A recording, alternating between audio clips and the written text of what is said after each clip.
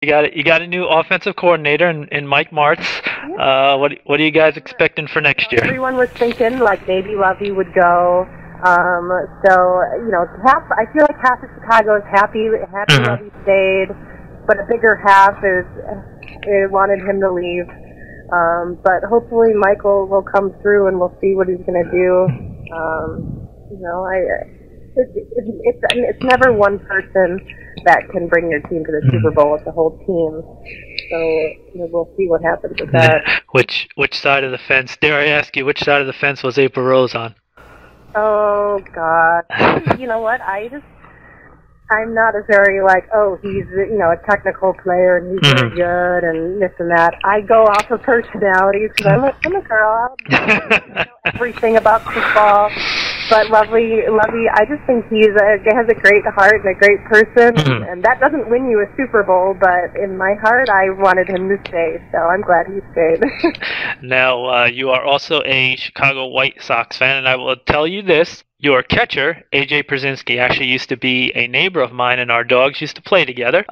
We both have labs, so our labs used to play together. What are you expecting out of the White Sox this year? They have a great pitching staff.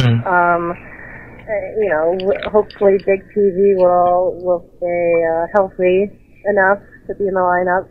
But gosh, I love AJ. That's so cool. You know what? I love going to the games. I play in Chicago. Everyone plays softball. I play softball, and I was a catcher. So Krasinski's always kind of been my guy because we have something in common.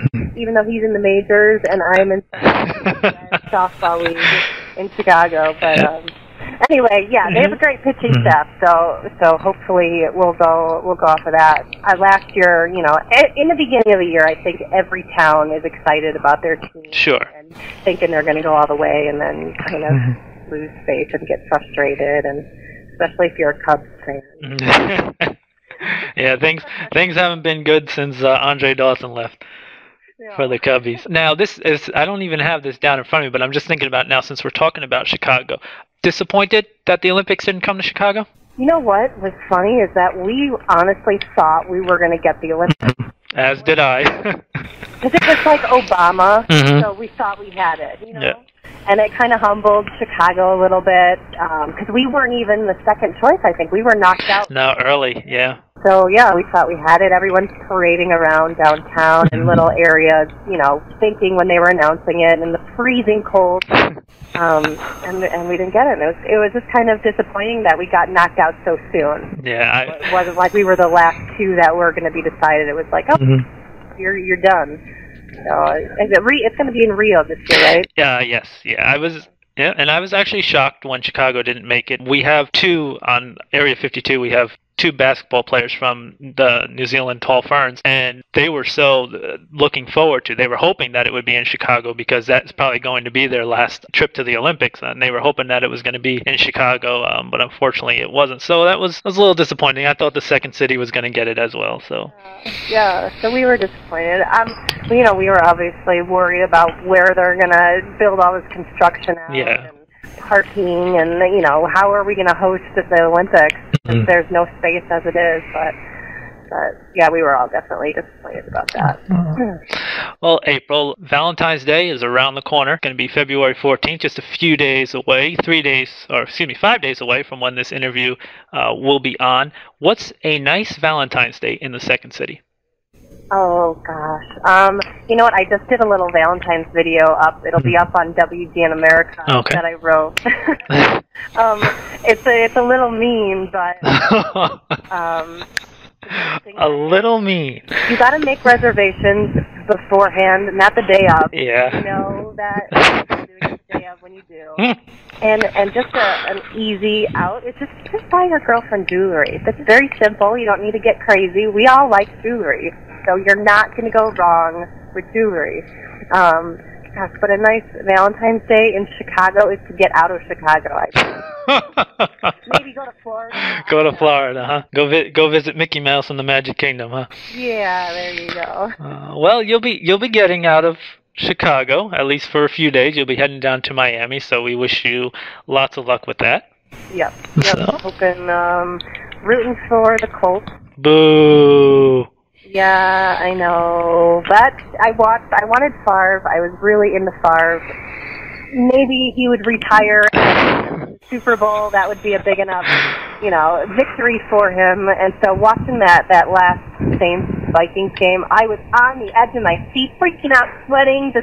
I hate when the team you're rooting for is just kind of the underdog, or, in that game. Yeah. He just didn't make it, and you're just like, come on, and then you're up, just for a couple minutes, and then you're down. And then you're up for a couple minutes, and So just because of that, I was like, so not into the Saints winning. But I think it'd be great for New Orleans, obviously, for their economy, for that. April, if you've learned nothing, Brett Favre is never going to retire. Okay? He's never going to retire. I love his commercial. Is that for Sears or something? Yes. Yeah, I can't make up my mind. I don't know. Yeah. No, he's always, and that's the thing, once he does retire, I myself will probably be like 90 when he retires. He'll probably be like 210, but he'll still have a career in advertising. Yes, yeah, see, there you go. He did something good for himself. So. Kind of, not that Tiger Woods did something good for himself. He is infamous now, forever. Oh, Tiger Woods. Let me tell you about Tiger Woods. Tiger Woods lives in the same neighborhood across the street from me, and those. You got E.J. Przinsky and Tiger Woods. Yep, and Johnny Damon and Dwight Howard too. Let me just do a few more little name dropping here. Yeah. But those media trucks had to go. It was a circus like you would not believe. Oh my gosh, I'm a golfer, which there's not too many of them in Chicago, but I was definitely curious about that. It's golf. So Yeah. You don't hear any scandals in golf because it just doesn't air. It's just not.